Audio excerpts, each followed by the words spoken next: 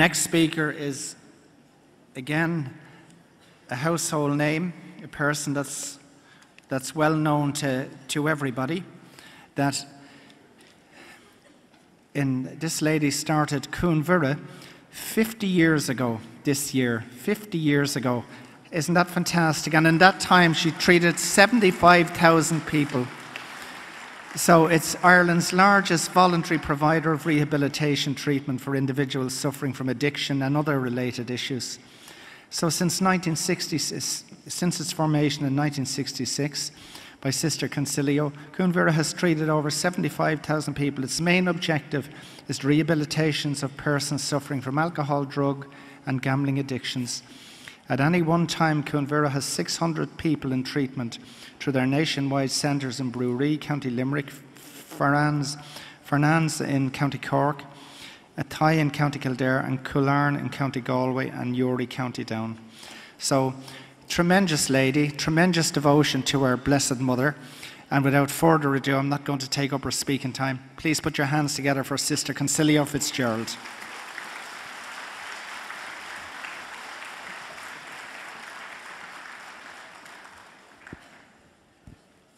Good afternoon, everybody. It's good to see so many friends around and so many friendly faces, and to be in the presence of so many good people. I needn't tell you I'd be far more comfortable sitting down there with you than up here. But I suppose I have to do the best I can where I am, and trust Our Lady and the Lord Himself. I suppose if they brought me through the last 79 years, they'll bring me through this patch.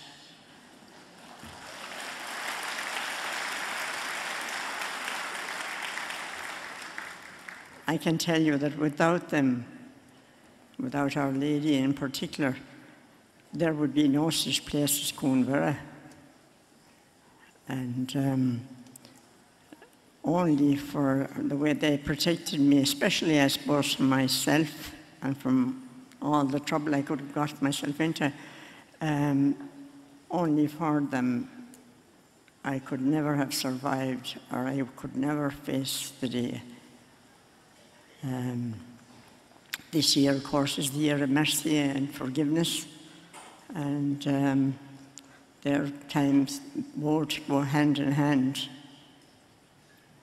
Pope Francis certainly has opened the doors to both mercy and forgiveness. He opened the doors of all the churches, and hopefully have opened the doors of all our hearts as well. He is a great Pope, and we're blessed to have him. And he says that forgiveness is the highest gift and grace of all.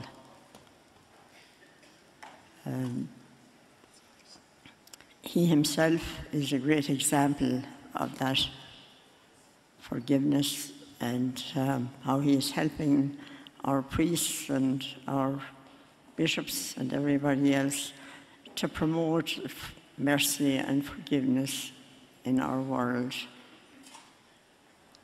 The Lord himself, I suppose, in the one prayer he gave us, it was the only time, the only sentence in that prayer that there's a condition going with: forgive us our trespasses as we forgive those who trespass against us.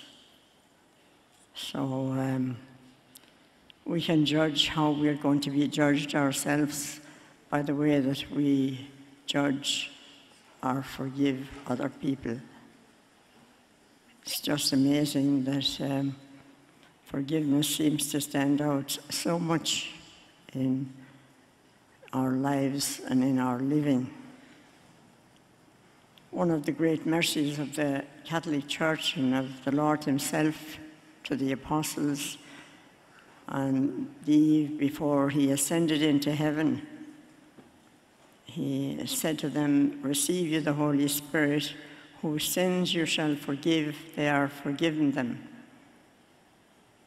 And what a gift and what a mercy for all of us. There's nothing, I suppose, that could take the place of confession.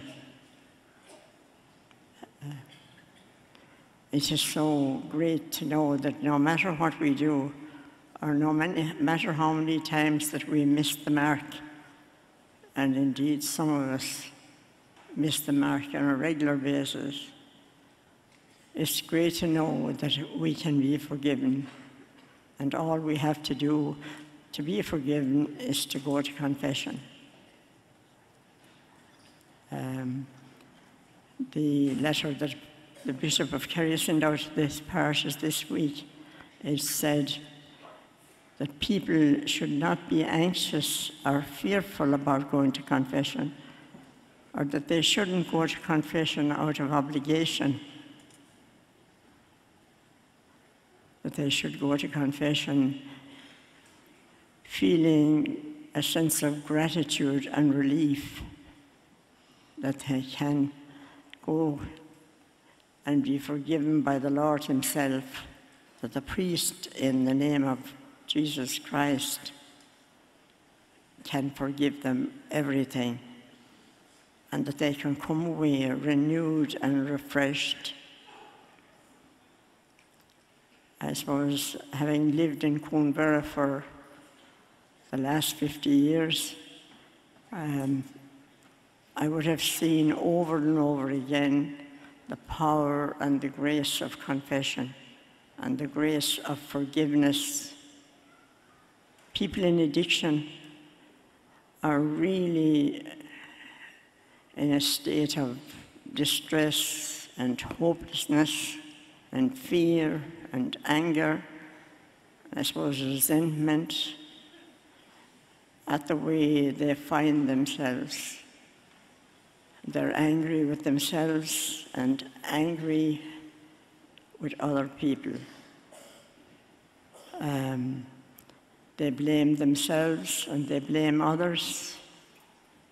And to begin with, the reason why they ever ended up in addiction is that somewhere along the line, in probably their earlier years, they ran into some situation.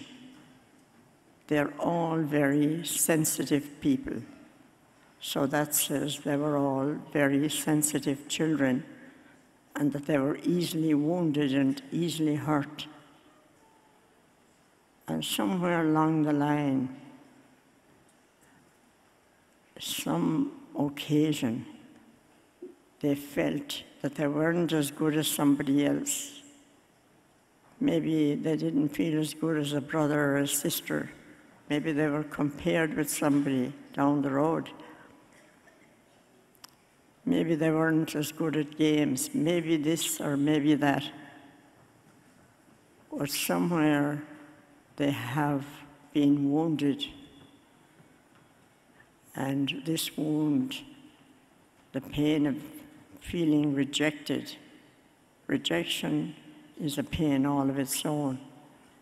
And that pain they try to kill by picking up a substance in order to kill it. The substance is only the painkiller. The pain is the problem. So little wonder then, people in that situation, that they need more than medicine and more than just counseling. They need the grace of God, and they need the spirituality that will bring them through their pain and give them the strength and the courage to deal with it. And so do their families, because families suffer intensely because of addiction. They feel so powerless and hopeless and unable to do anything about the person in the addiction. And the blindness of addiction is enormous. The blindness of all our addictions is enormous. I found that out myself. But all addiction, we're blind to it because it's something that we took on to protect ourselves or to help us through difficulties when we were little. that we never got away from, and we brought it with us one way or another. But we have found, like, we are so grateful that from the very first days of Coonvera, even when we were only in an old area, we had a priest. I remember Father Michael Kelly. He came from Australia before he had been with us, and he lived with us until he died. But he was a great man for helping people. He had suffered himself, and he was aware of the road that the people who came to us were traveling. And I can remember all the way back what a consolation it was to them when they got the grace to go to confession. And he was always very patient and helpful. I can just tell you about one evening. A very good friend of mine who had a serious problem. We call him Pat. Too many people here would know if I gave his real name. And he had come back from the town with a few drinks taken. And he was a bit scrupulous at the best of times. So he decided he'd go to confession to Father Michael, who was just across the corridor from him. So he went in anyway, and he told all his sins, and Father Michael gave him absolution for all the sins he had told, and maybe for sins he had forgotten, and for all the sins of his past, and for every sin he ever had committed. And he came across to his bedroom quite content. But after a few minutes, he remembered something else. And he went back over to Father Michael. So Father Michael went over the whole thing again with him, listened to what he had to say, and forgave him again for every sin since he was a child. So he went back to his room, and a third time he remembered something else. So he came back over, and Father Michael looked at him, and he said, "Pat," he said, "I forgave you. God forgave you." And if I used the word Father Michael used, you'd be scandalized. And will you so-and-so off and forgive yourself?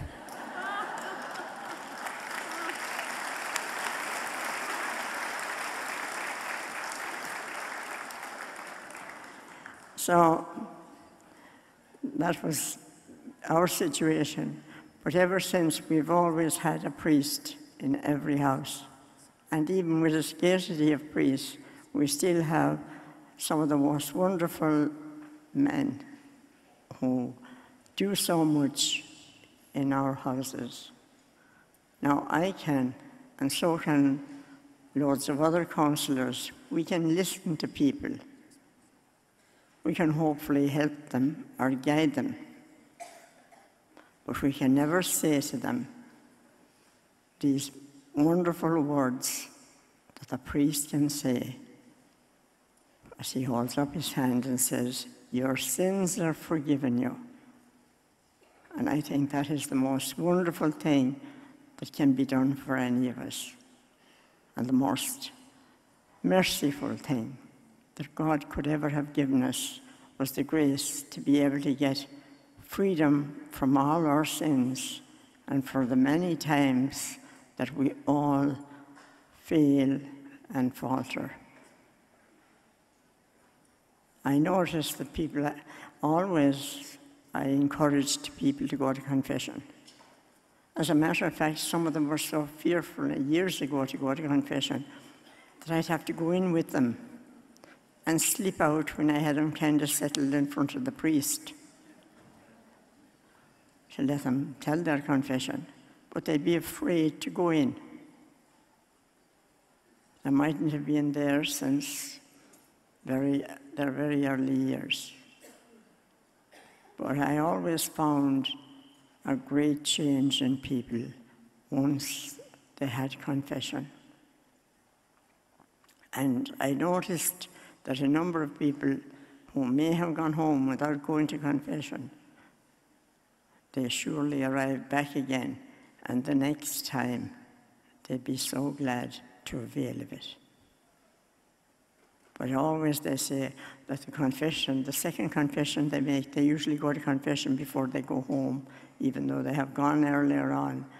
They're more ready for it, and they are more, I suppose, secure in themselves, and they have discovered more of their own goodness and their own giftedness and their own value, that they can value themselves, and they benefit so much more as they discover that goodness, because they can aim for better things and for really becoming the beautiful people that God created them to be. So we would have wonderful experiences of the power of confession, and what a great mercy it is. As for myself,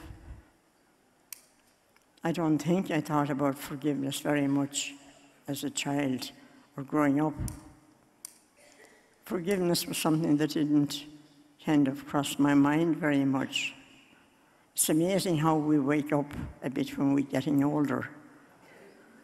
And I really value the few extra years I'm getting now, because I am waking up to a lot of stuff within myself that I never dreamt I had to deal with.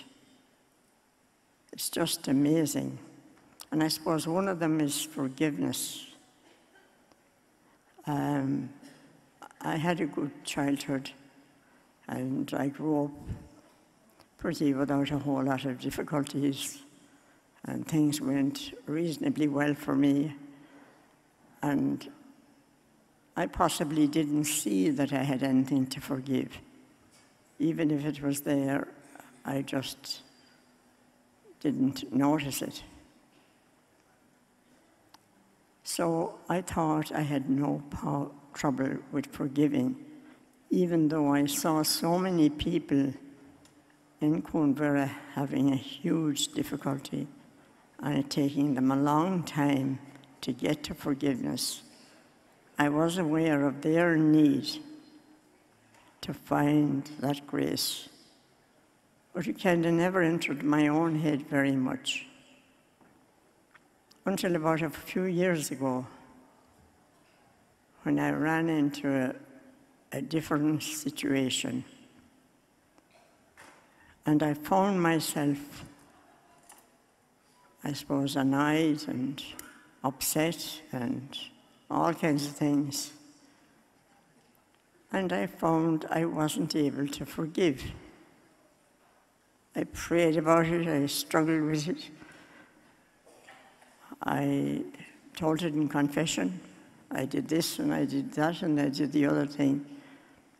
But I just couldn't let it go. But fortunately, I went to heal after about, I suppose, a year and a half, maybe 2 years.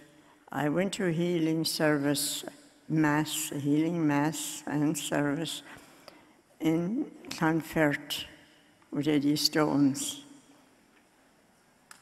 And on my way home to Dublin, somewhere after going through the toll bridge near Kinnegad, along there on the road, I just felt a new freedom.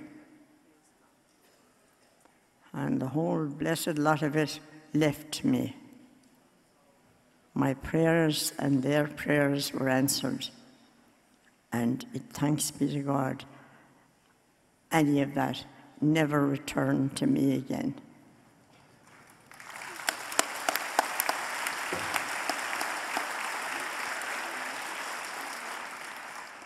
So, if anybody here has something they cannot forgive, I can guarantee you that it is possible, even if you've struggled with it maybe for a year or two or even more. Forgiveness is there for all of us, and it's a freedom and a grace and a wonderful way to be.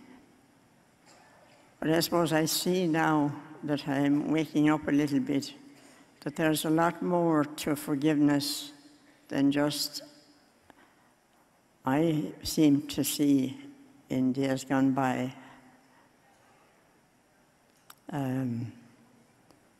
Forgiveness is something that we have to reach out with around the world, to the places where we see evil, or even maybe even in our own country, because we cannot project our evil anywhere else. I've come to realize that. There's no point in looking at evil somewhere else, because then there is no healing there and no healing here. We have to entrust these other people to the hands of God and entrust our own selves to His care as well. You know, Pope Francis told us that if we pray, we will be able to face resentments once we entrust where the evil is coming from, the people concerned, to the hands of God, that we will be able to face it and face any other resentments that we may have. I don't know what else I'll say to you, but I would say like that forgiveness is a much broader thing than I thought it was. And standing up here today, if I was standing up here 10 years ago, I wouldn't have seen it in the same light. I see that we need to be able to forgive all people, to entrust them to the care of God, and to follow our own consciences. In a week's time, you know, we might be expecting politicians or other people to follow their conscience. But we ourselves, whether it's convenient or whether it's not, we have to follow. I have to follow my own conscience. I have to do what I know is right. I myself am very grateful that I was given the gift of life, but I am doubly grateful that I was allowed to be born. So I have to think of the little children.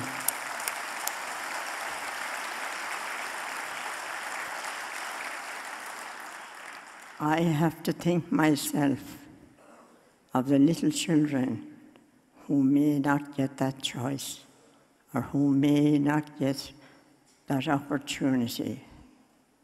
And I, in my own conscience, have to deal with that just in another week's time. I think I've said enough. And there was a lovely honesty in that of that 10 years ago she wouldn't have seen things the way she sees them now, and you know, it's so very honest and pure and real. So that's what she was saying. She loves every one of us, and every one of us love her too. So thank you very much, Sister Consilio.